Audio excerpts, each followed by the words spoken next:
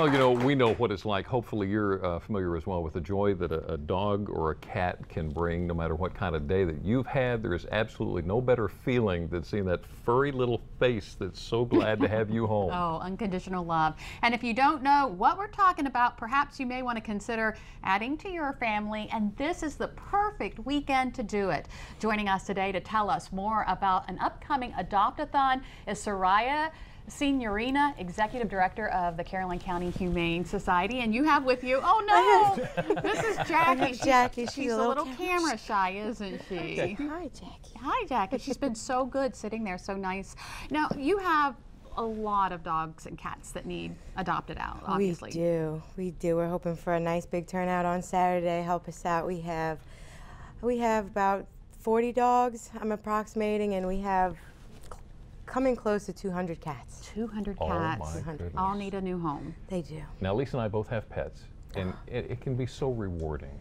There's nothing like it. I mean, it's not very many places you can find unconditional love, and there's nothing warmer than a cold nose. Now, tell us a little bit more about the upcoming Adoptathon you're having. This is the first year, isn't it? This is the first year. We're looking for a great turnout. We have a ton of awesomely wonderful animals.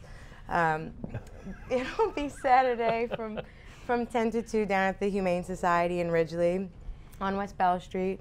And we're going to have free food, and the cats are 100% free, and we're not free meaning free. These cats are not your newspaper ad kittens for free, where you wind up spending hundreds of dollars on vet bills. They're coming completely vaccinated, microchipped, clean ears, clipped claws. Spayed and neutered? Spayed and neutered. Everything? Everything.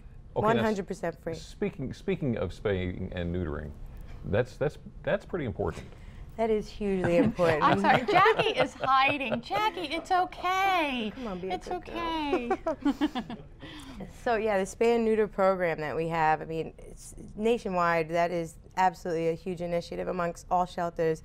The spay and neuter programs are available at low cost of free. Usually we have a free service that will completely spay and neuter any cat or dog that you have that you want to bring in, and definitely helps out our numbers a lot. And in addition, you're asking for some help with your pet pantry program? Yeah, we have a pet pantry program. A lot of times we have people in the community that just simply in the hard times that we're in cannot take care of their pets anymore, and it's heartbreaking to think that they have to get rid of a family friend, a family member, that because they just simply can't afford to feed them. So we've partnered with local businesses who have donated food for us, and we have a huge amount of food available to the community, so you do not have to drop off your animal. We'd be happy to help you feed them. Oh, and right. Jackie is perfectly happy behind that pillow. Yeah, she's... But now Jackie is up for adoption, right? Now this is the first event that you've had like this kind. It is. That you're having. Yes, it is. Like this. Tell us more about it, when it is, where it is. So Saturday from 10 to 2 at the Caroline County Humane Society in Ridgely.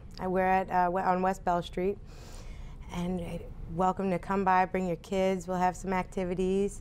For more information, you can call us at the shelter at 410-820-1600.